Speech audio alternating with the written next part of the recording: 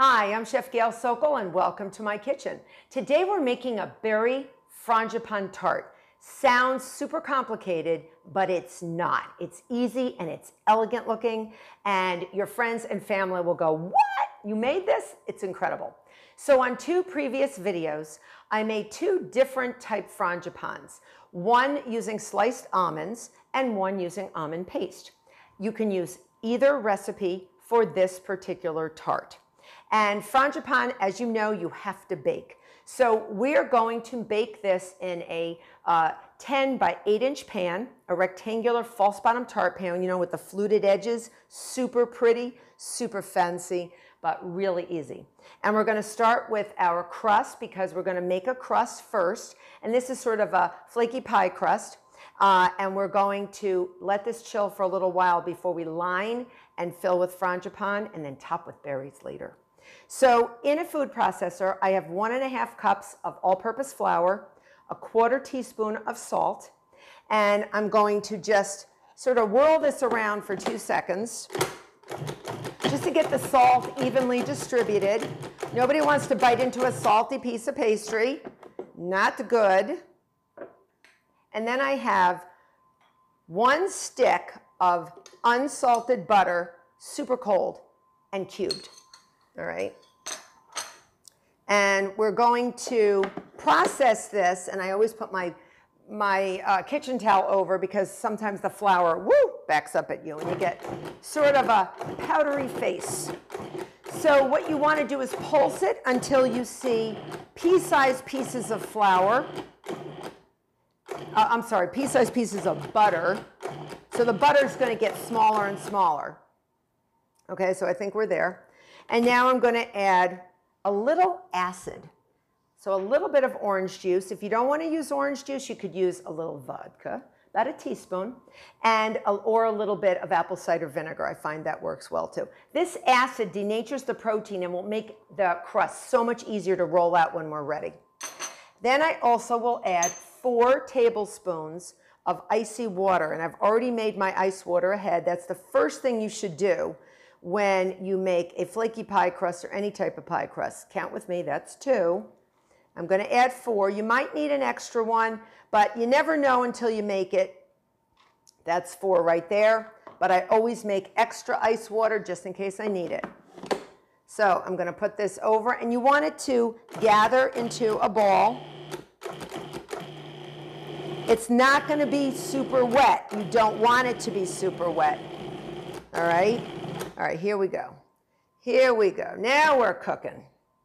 All right, so I always dump it into a bowl. All right, because then I can gather it without impaling myself. And we don't want you to impale yourself on that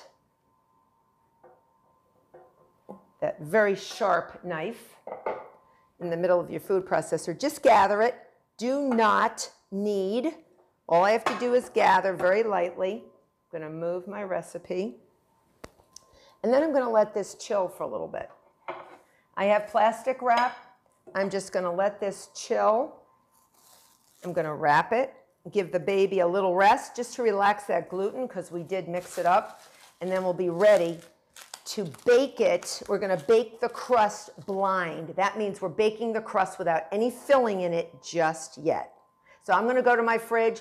I'm going to leave it in here for maybe 30 minutes. You can even make this the day before if you want to. Just leave it in your fridge until you're ready to go.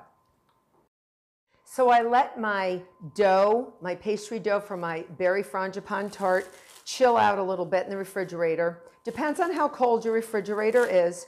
You can leave it anywhere from 30 minutes to an hour to a few days. So I'm going to flour my work surface. Now, I use an 11 by 8 inch rectangular pan. I think I said before 10 by 8. And there's many different types of pans that have fluted sides that are false bottom. So use whatever you want, but it's a good sized crust. So it's actually going to fill the bottom and the sides. So this is 11 by 8. I've sprayed it with nonstick cooking spray. And I put it on an aluminum foil lined sheet pan just in case you get any leakage or whatever, you just don't want it all over your oven. I've floured my work surface very well. And I'm going to start rolling it out. If your fridge is super cold, you may be ready in 20 minutes to go. And we're going to blind bake this, and only for a short time, just to get the doughiness off, and then we're going to cover it with our Frangipane. And we bake it with our Frangipane, and we'll put the fruit on after. So I'm going for a rectangular shape, because normally when you have a pie pan, it's round, traditionally. And I am just going with rectangle, because that is the shape of the day, is rectangle. All right, so I'm just going to get this into a rough rectangle that I can fit in to my pan. And then I can just push in the areas that are not totally there yet. So I'm going to, and this is a pretty nice crust, pretty sturdy, pretty good if you put in enough of your water. Now I'm going to flip it over because I want to get rid of some of the flour. So you take your pastry brush, just get rid of the flour. Just don't put it all over your floor. I used to have students that love flour, and they would fling it everywhere. All right. So I'm just going to take my pan and see where we're at with that. We're actually pretty good. I'm going to get a little bit more this way because, again, it is a three-dimensional pan. Doesn't have to be a perfect rectangle. And then I'm just going to put it in half, and I'm going to bring my pan over.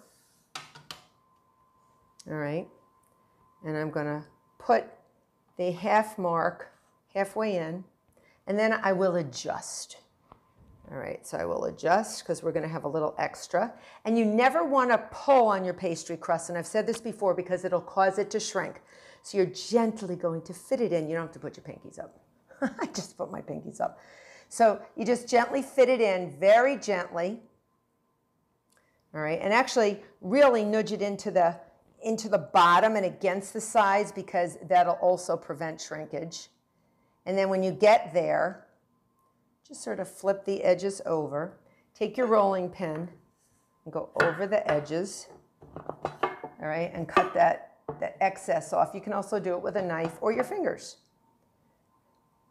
And if you want, you can actually save the rest of this crust for some little tarts, or cover it with a little cinnamon sugar and bake it off for the kiddies or the chef. That's fun too. So I've preheated my oven to 375 degrees Fahrenheit, and I'm just going to push this off. Now, you could fill with Frangipane directly without pre-baking this, but I want to make sure that my crust is done. And remember, it's not going to get much baking after this. It's going to have the Frangipane in it. And if you see any area, see this little area here is a little thin. So I'm actually going to reinforce. Coming in with reinforcements, don't worry. So just take a little piece of your excess dough and push it in. Everything should be up to the top and pushed in. And then what I'm going to do is just take my knife and just make little holes. If you have a fork, you can do that as well. This is what I have. This is known as docking or stippling. Fancy schmancy baking terms, and it just means you're allowing the steam to escape. You don't have to do it on the sides because we are going to blind bake this. So we're going to put it on my sheet pan. I'm going to put a piece of parchment in here, and I'm going to line it. Let me move my berries out of the way. And then I'm going to take some raw beans that have never been cooked and will never be eaten. Not in my kitchen, and I'm using them as pie weights. If you have pie weights, you can use them, but this is the cheaper way. Buy yourself 2 or 3 pounds of beans. These happen to be black beans, and I've used them over and over and over, and I store them in a big Ziploc bag or in a, some sort of a airtight container. Just push it up the sides because we don't want any shrinkage. And we're going to put it in our oven for about 10 to 15 minutes just to get it to set. All right, that's all we're doing. And then we're going to remove our beans, 375.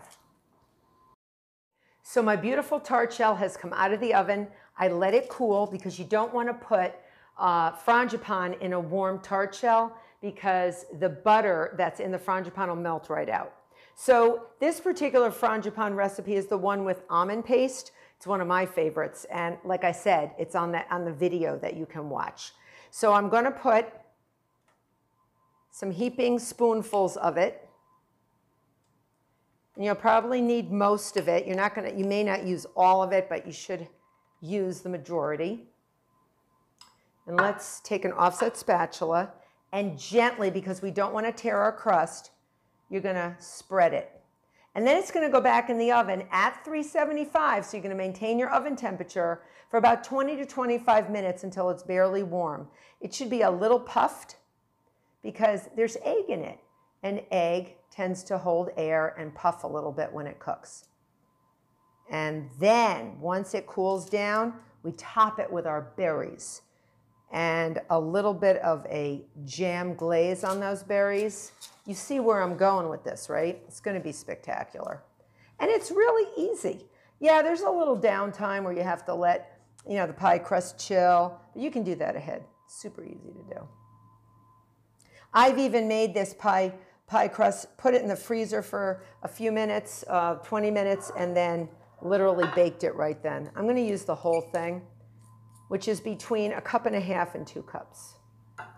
All right. Depending on how big, like I said, this is an 11 by 8. If yours is a little bit smaller, that's fine. You can use a little less, or it might take a little bit longer to bake. But frangipane is a delicacy, an Italian delicacy. You don't hear people talk about frangipane very much. So, sort of a treat, Make sure it's even and level. All right, folks, back in the oven for 20 to 25 minutes until light brown. So my gorgeous Frangipane tart, my berry Frangipane tart, but it's not berry just yet, has baked. And look how beautiful. It's like light brown. And if you push on it after it's cooled down, it almost feels like a macaroon. It's sort of, almondy and soft, but cooked through. So now I have some raspberries, fresh raspberries, and sliced strawberries, and I'm going to start decorating. All right, so you can do whatever you want with this. You can do whatever you want, however you want to decorate it. You can do 2 rows of strawberries, 1 row of raspberries, whatever you have more of, whatever looks good to you. Do not use frozen fruit, just use fresh. You can even do any combination. Blackberry, let me get a bigger berry. Go for a bigger berry. All right, so I got that. And I think I'm going to try to do 2 rows of the raspberry. So you're just going to put your raspberries on and just alternate. Make it pretty. Do whatever you want. It's a rectangular pan, so you really want to highlight that with rows. All right, I might do 2 rows of berries. And if you run out of berries, go for, if you like, you can do blackberries. You can do blueberries. You can do huckleberries, gooseberries. Oh, don't get me started. You can do any combo you want. Isn't that beautiful? And then we're going to take some raspberry jam. Could be seedless, it could be with seeds. And I microwave it. I took about a quarter of a cup, and I microwaved it till it got a little less gel-like. And I'm going to brush it over the top. All right. And it's going to be spectacular. Then you're going to put it in your fridge. Whoops. And you're going to just let it come together, and then you can unmold it and serve it to your adoring guests and family and friends, and they're going to say, "Oh, this is spectacular." But wait till you cut into it, because it's like nothing you've ever had, frangipane. It just is going to go so nicely with all of our accoutrements. And these look like jewels, don't they? Don't they look like jewels? I love them. I love decorating. You can get the kids involved, get your friends involved, make them work for their meal. It's fine. Very elegant looking without a lot of fuss. I mean, come on, it really didn't take that much. It did not take that much to make this gorgeous thing that we call a berry frangipane tart. And I think the fluted part of our pan just makes it that much better. If you don't have a fluted pan, you can still make this. You can use a springform pan because that is also false bottom. Anything false bottom would be best unless you want to keep it in the pan. You can even do it in a pie pan if you want. Yes, I said that. You could do it in a pie pan. It just wouldn't come out of the pan. It would stay in the pan. All right. What are we up to? Are you watching? Are you paying attention? Raspberries. We're on a raspberry roll. All right, so raspberry. Oh, that looks so beautiful. Look at it. Is lovely. Is lovely. Oh, I don't like that raspberry. Let's get rid of it. I didn't like it. It's got to be perfect to be on this tart. It's a good thing I aimed it right into the sink and it landed in the sink. All right, here we go. Oh, you know what? We're just going to be perfect. We're going to be perfect for another strawberry layer, and then we're going to be done. I don't like that one either. All right. You know, you have to be a pastry chef and a baker has to be discriminating, right? All right, so now we're going to go back to our berries. And this is our last one, folks, so you make it count. Make it count. Get them in there. And then we're going to layer, we're going to actually brush. We're going to use our pastry brush. If you have, sometimes pastry brushes come and they look like feathers. So use whatever pastry brush you have. I'm getting some nice strawberry slices. Oh, I think this is stunning. It is absolutely stunning. Okay, one more and we are done. There we go. Oh, okay. Goodbye, berries. You've served your purpose, and look what we're doing. We're going to bring this up here. My brush. I have my warm jam. And if you don't like red raspberry jam, you could do whatever you want. Just be very gentle with it. Very, very gentle with it. After all, these are very gentle berries. And if you want to leave this part out, you can. But I think it's pretty. And it just gives them a little sheen. Just a little sheen. Just a little shine. A little sheeny shine. They're just beautiful. So I'm going to continue glazing. And I do hope that you have enjoyed this video.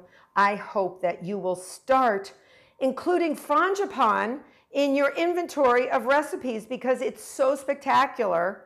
And I hope you become a subscriber because I got tons of videos. Until next time. P.S. I had to show you my berry frangipane tart cut. Look at that thing. It is glorious. You can see the frangipane filling. I'm going to put it on here. It doesn't even look real. It's so gorgeous. Look at this. You are going to have a beautiful slice of this, and you are going to love it. So, happy baking. Till next time.